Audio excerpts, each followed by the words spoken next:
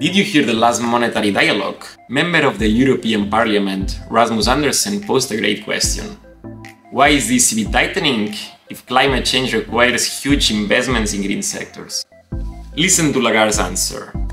There is a big investment need.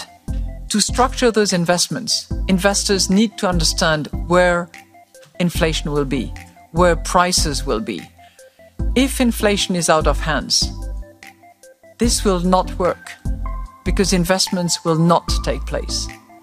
We need to be able to anchor expectations so that those who invest appreciate that in 3 years, 5 years, 10 years, inflation will be kept under control. Is she really telling the full story? Taking a closer look, it doesn't look like it. She's rather presenting a false dilemma. It's not all black and white. Fighting inflation is not the only thing that the ECB can do to promote green investments. Current tightening measures can have a disproportionate impact on green businesses that require a lot of investment. But here's the deal. The ECB can differentiate the interest rate for green sectors and the rest of the economy. This will not be a new practice. Throughout history, central banks have protected strategic sectors during tightening episodes.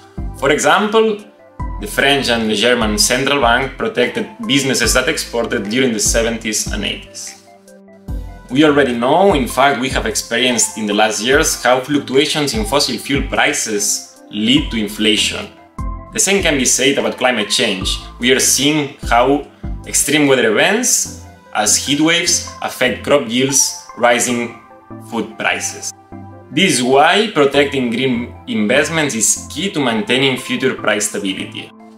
The ECB can and should fight inflation while protecting key green sectors. So why aren't they doing it?